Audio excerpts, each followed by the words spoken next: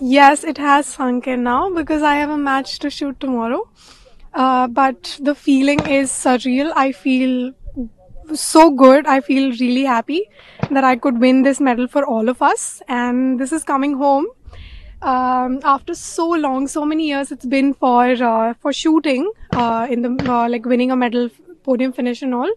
So I'm so happy that it's coming home with me, and maybe many more will come in the following days. Maybe in shooting or other sports, but many more.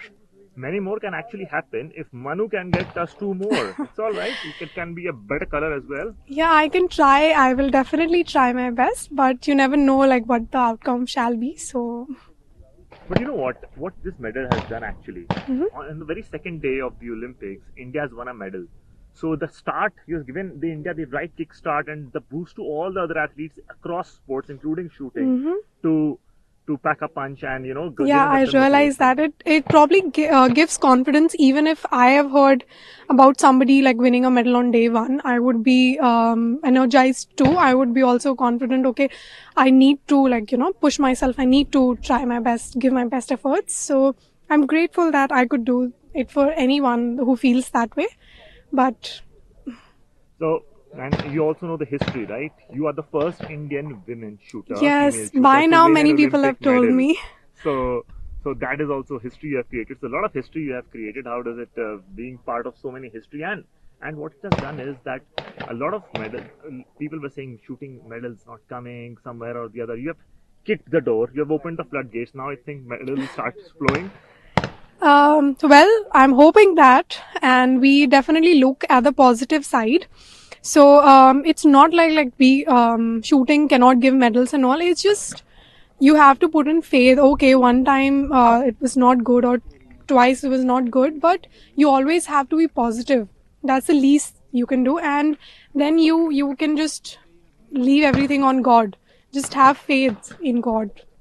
Talking about the last few moments when you were shooting there at the menu at the center, you were shooting and what was going through your mind when the last few shots when you knew that you're very close. Oh, I did not know. I was not looking at the monitor throughout. So I was only shooting, I was only doing my karma, and whatever followed, I was ready to accept it.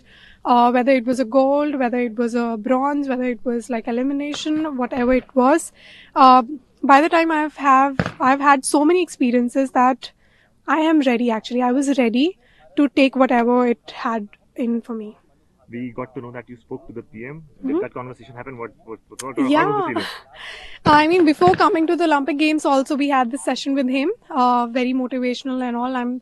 I felt really good at that he took out time in his like this busy schedule. Also, he made time for us, and even after the medal, we had a long conversation, and he congratulated me, and it means a lot to me. Like him taking out time in his like so many things he has to do, but yeah, And feels good. did you Guru Dakshina you have already given to the coach with this medal? No, I think